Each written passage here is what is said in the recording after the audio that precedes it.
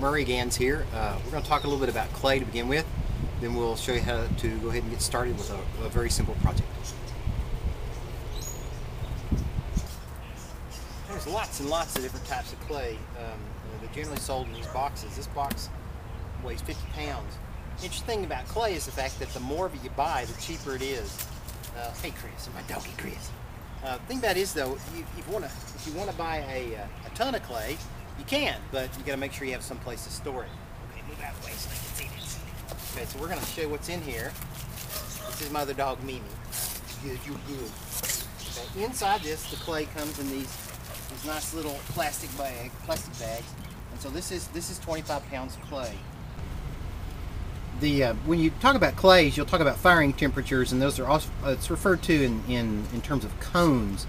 And a cone is actually this little guy right here. This is called a pyrometric cone, and this is actually made out of clay, and it's formulated to melt at a specific amount of heat spent on it. Now, it doesn't actually measure temperature. What this measures, it measures heat work. So that's a quantity of not only how hot your kiln gets, but also how long you've been firing.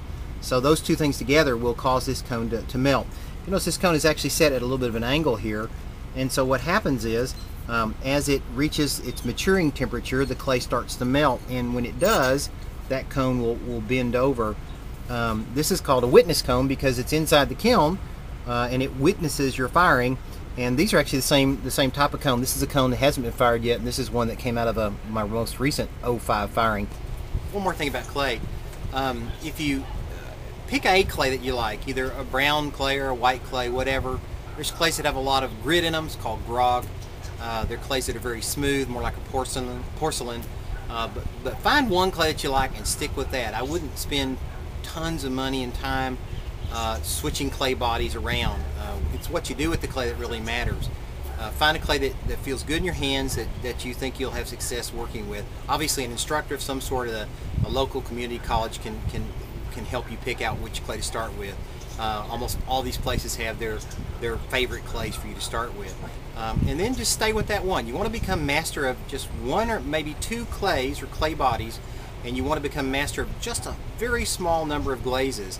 Don't just keep switching and switching and switching because that gets expensive and you won't be very successful. You want to really learn the glazes that you're using. So take the time to get to know your clay and get to know your glazes.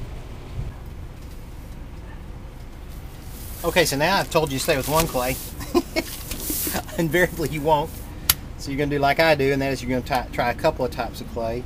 So what I do when I first get a bag of clay is I take a second, I'll label what it is, in case I come across it later on and want to know, oh my gosh, what is that? Because a clay that, if you don't know what the clay is, you won't know its firing temperature, and you won't know if it's going to work, because you don't want to underfire your clay or overfire your clay. So I go ahead and just take a Sharpie on two sides, label the clay very clearly. Alright, so we got our clay out, we got it labeled, we're ready to go. Let's open the bag up. Save your twist tie. Here we have it, our bag of clay ready to go. What I love to do at this point, and you might want to do the same thing, is just give it.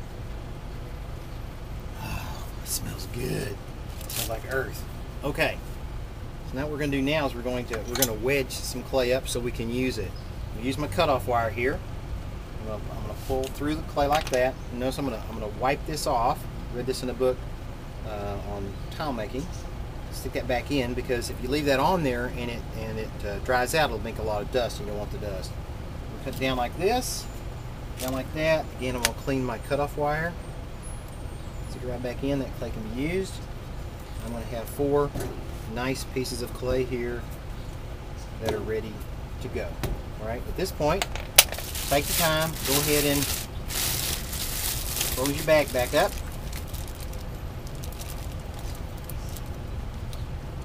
You're ready to go.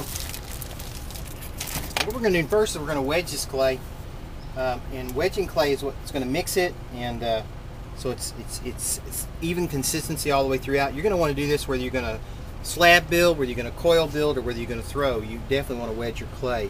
A word about surface though.